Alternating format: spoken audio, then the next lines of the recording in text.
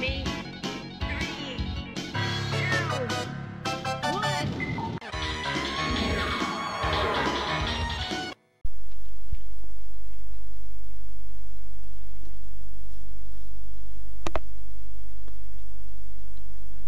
Tune here, back again guys. Hello, how's it going? This week I'm going to review Battle Crust on the PC. This is, last week I reviewed Infamous Gaiden on the PC, which is a really nice shoot 'em up by a company called Pickering Games, which are like a Japanese developer, and they've made two games. They made Infamous Gaiden, which is their latest one. They made this game, Battle Crush. So I thought I'd buy this on Steam and give this a go and give it a try. As you can see, it's a vertical scrolling shmup. It has loads of vibes of Image Fight on the arcade and the PC Engine. Reminds me very much of Image Fight actually. There's some nice little systems. What's quite nice about this as well, so if I go into, I say the options, you can change your credits and you can change the arcade mode or hard mode, and you can change the background you get as well, but I'll leave it on mechanical. Also, if you when you get on Steam, if you go to the manual for this game, there is instructions how to put this in Tate mode, and Tate mode comes with scan lines as well. So I haven't actually tried that yet, so I might get a monitor set up on this side and give it a try, because it just looks pretty sweet in Tate mode. I say this is music again on this game was, I say I'm gonna really ruin this pronunciation again.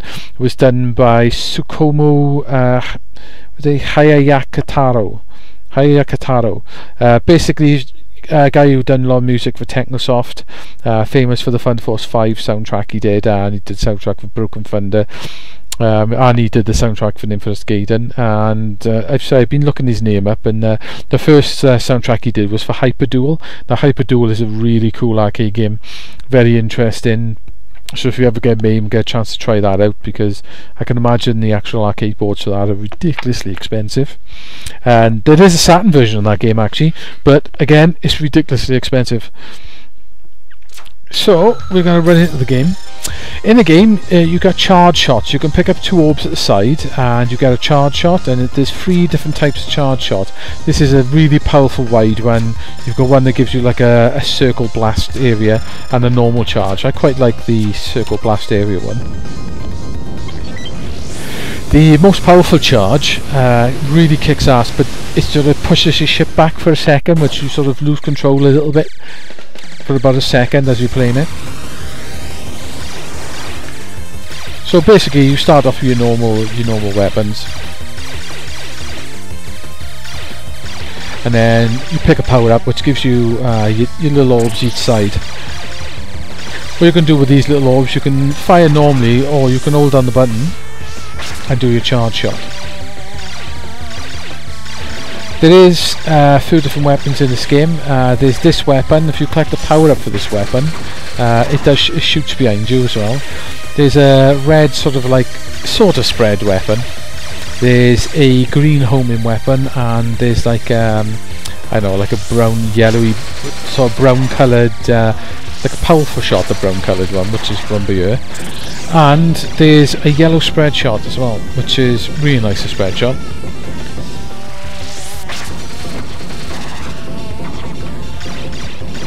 So you've got bosses at the end of the levels. There's 6 levels in this game. You've got a couple of continues. There's not a huge way in the amount of scoring you can do on this game, but if you can kill these big enemies fast, you get this little bonus that comes down. I've only managed to get in 1 or 2 things, so don't see very often. That's a little bit of extra scoring. Apart from that, I don't think there's any major scoring options on this game. I say the way the sound effects and the way this fires, scrolls and looks, this really does remind me of Image Fight. I say Image Fight is a IREM arcade game. It's a very difficult IREM arcade game, but this game reminds me of it quite a bit. See, that'll teach me. I'm going to get the spread weapon.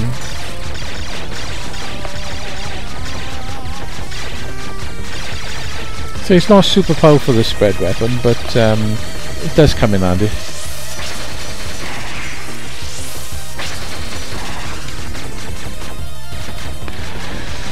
Right, first boss.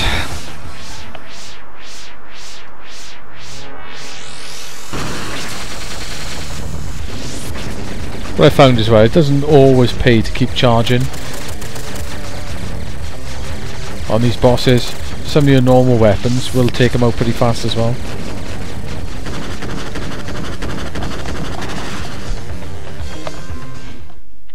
So that's the first level, guys. I say the music in this game is pretty nice. It's not as good as the music in Infinite Gaiden, mind, but it is pretty good.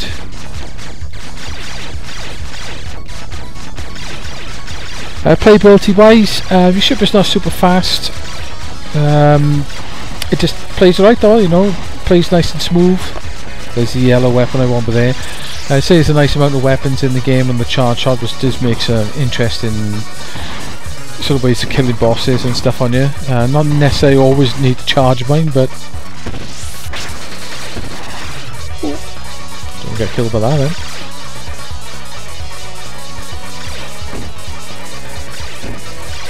Like sometimes it's a good idea to take one of them out with your charge shot.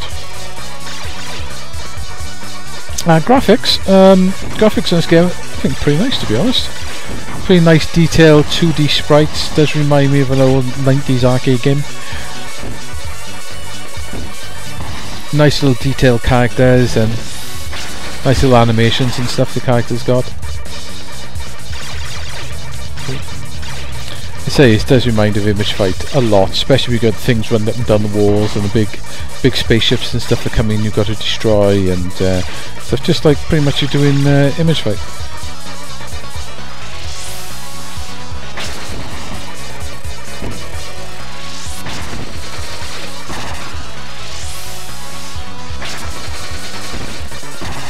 Destroy that thing before it comes on screen. Yeah, so the graphics are quite nice and detailed. You can add a filter to it to filter out the more pixel clean look that I'm using at the moment, which, you know, looks alright to be honest, like, but I quite prefer the more cleaner sort of looking.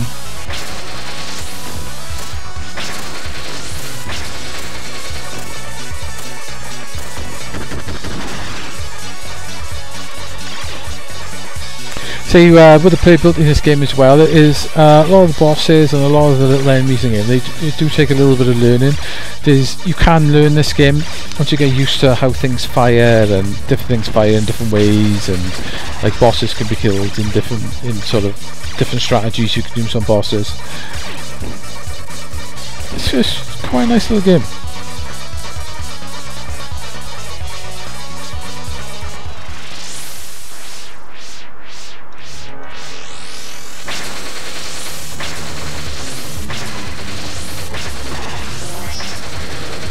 Oh, I shouldn't have done that. I should have stayed over the other side. Ah, I was really stupid. They home in on you, they do. What you can also do is the front of the ship, when powered up, is a shield.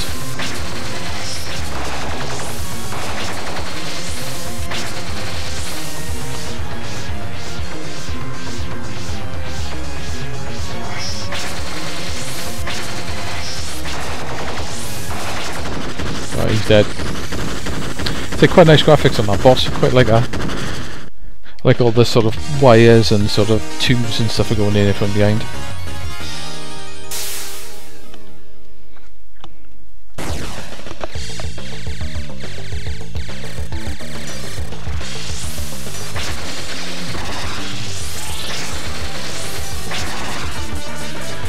Right, back of the spread weapon again. This level can be a little bit tricky with the big ships in the background.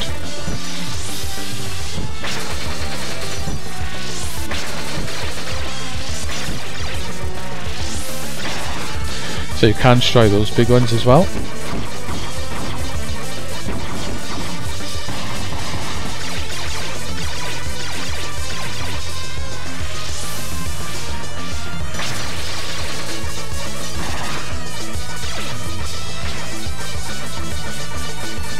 Right, if I collect that blue weapon there, I can actually fire behind me. But I'm not going to do that. I'm going to stay up here out of the way.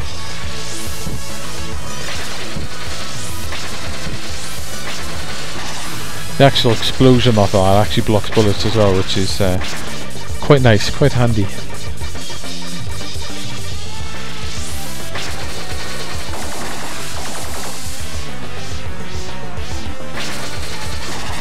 So this company, Pickering Games, so the 2 games they've made so far, I actually really like them.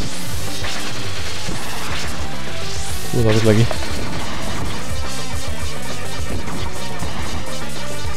Don't really know much about the company, I don't know whether they're just new to this sort of game, or...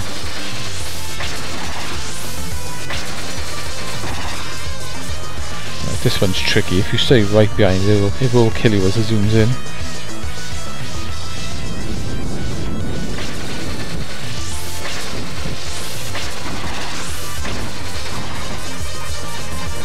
Yeah, so I don't know if the people in that company actually made other games. I'll have to try and look them up and see if I can find any more information about them. So they do have a website, but it's all in Japanese. You can translate it, but you know, it's like with translations, you don't always get it exactly correct.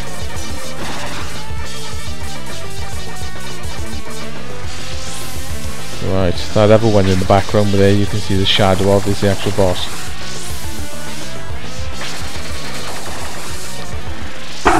You can say bosses in this game can be learned as well.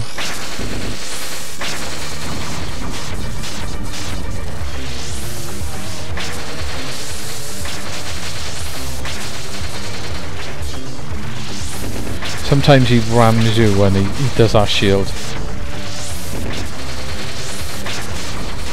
All the way this way. Yeah, sometimes he does a shield and actually rams you, or sometimes he does the lasers you gotta dodge. I don't think he rams and does the lasers at the same time.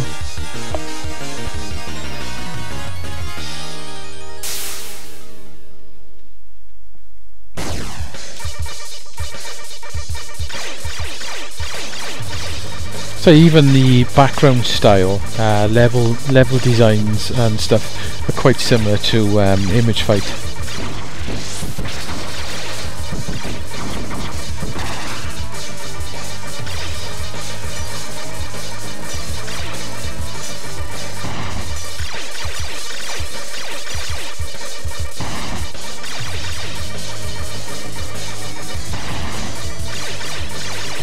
This level can be a little bit tricky.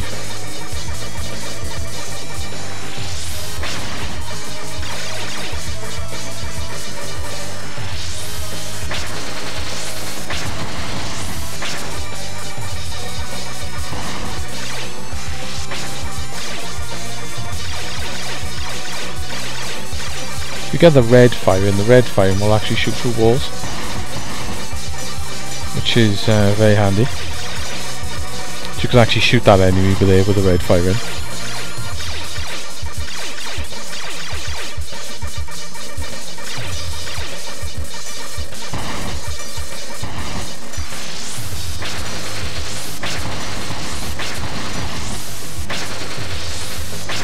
But watch out, I've been killed by that before. Going forward there.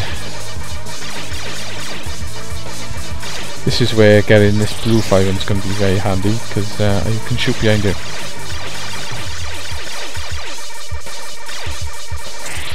There's a few enemies come behind you here.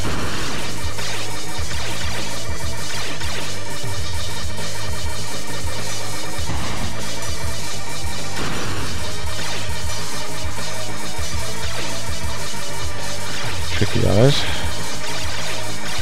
Gotta go forward here because the wall comes up.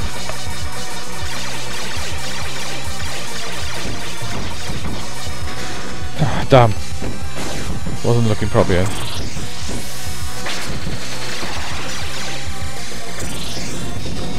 Right, this boss I'm not particularly very good at. It's tricky, this boss is. I will continue in this though, guys.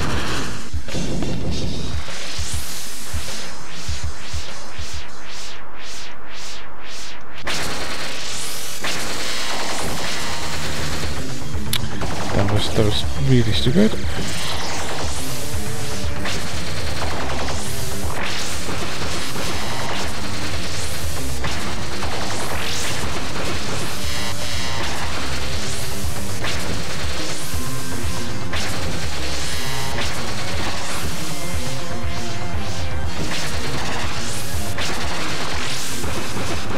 I haven't quite got this boss down yet. He's the trickiest boss I've come across so far in this game.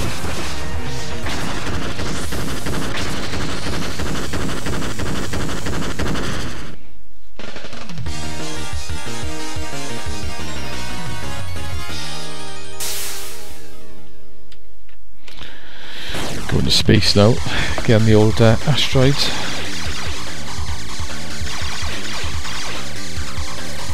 Use a different weapon because the other weapons are more powerful for getting rid of these asteroids.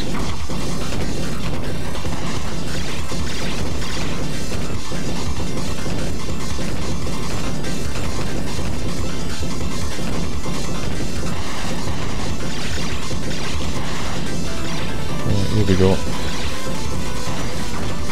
Oop, 2 lasers, nearly had all them. Ah, I thought I'd shoot that. Right, let's continue anyway, guys.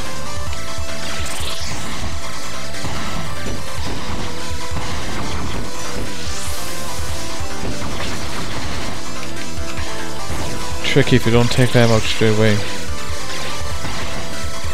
I'll try not to leave too much on screen because it will sort of hide in CR. Talking and playing at the same time can be a little bit awkward. But to be honest, this is the way I prefer doing my reviews. I don't like recording and talking after. I always find it hard to sort of think what I'm saying. I'd rather sort of review a game when I'm actually playing it. It's all going downhill now.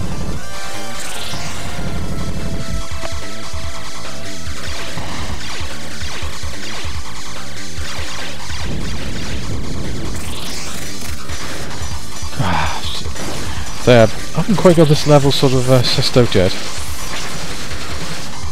That thing is tricky.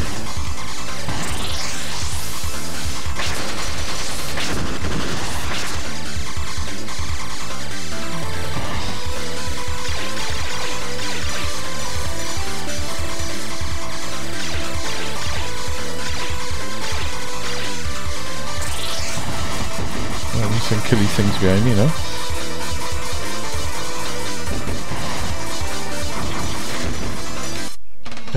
Dope. Oh well, so I got level 5 out of 6, it's not too bad. So I do need a bit more practice on this game. Try and finish all the levels, but yeah, what would I give this a score? See, like graphically I think this game's quite nice. It's very sort of like, it is sort of like 16-bit arcade sort of thing. It does, like I said, it does remind me of Image Fight. Music's pretty decent. It's not amazing, but it's good. You know, it's got some decent tracks to it. Price wise, £5.59. It's cheap. It is really cheap. I got to give it that. Playability wise, plays really well. There's lots of enemies you can learn their firing patterns and stuff, and you can learn the bosses and all that. So it's got that sort of keep you coming back to it and playing it more, sort of to learn and get a bit further each time. I don't think it's going to be too difficult to finish on normal level, but I haven't tried it on hard, so I'm going to finish on the more normal level first. I would give this. I don't think it's as good as Infamous Gaiden, which I reviewed last week, which is their new game, but it's a pretty decent shoot 'em up. I gotta admit, it's pretty good. I think I'm gonna give it 7 out of 10. I say, 7 out of 10 is not a bad score. It just means it's a pretty good average beat 'em up, but nothing super special. But for £5 odd, you can't complain, I gotta admit. So hopefully you'll enjoy this one, guys, and say next week hopefully I'll come back with something on the consoles. But it's always nice to do the occasional PC game. I say Steam does have a lot of really cool shmups and stuff, and a lot of very Japanese games on there, which is quite cool to go through them. But hopefully you like the review, guys. 7 out of 10, and I shall catch you next week. So bye now.